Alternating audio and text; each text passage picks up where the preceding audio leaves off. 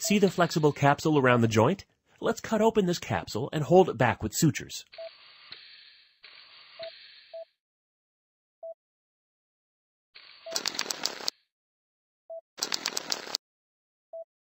I'll need you to dislocate the femoral head. Do this by flexing and rotating the femur.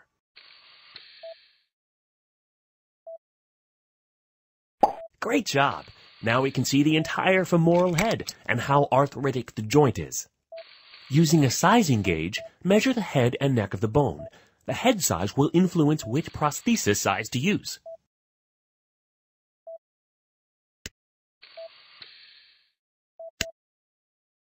Seeing we have already templated prior to surgery, why measure the neck of the femur again?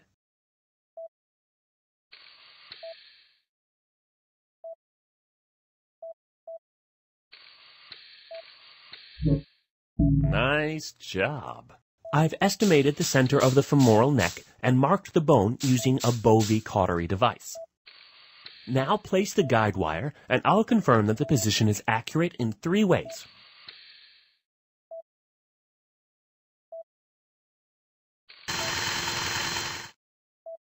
First, the alignment guide shows that we have found the center of the neck and not just the center of the head.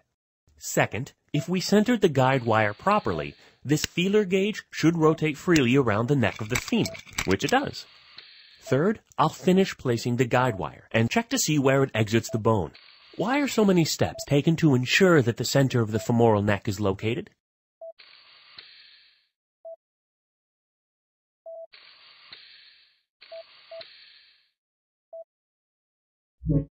Good job!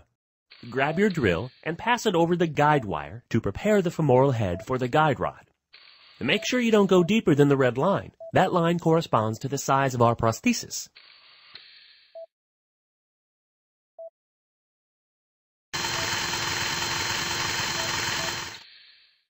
That's some good drilling.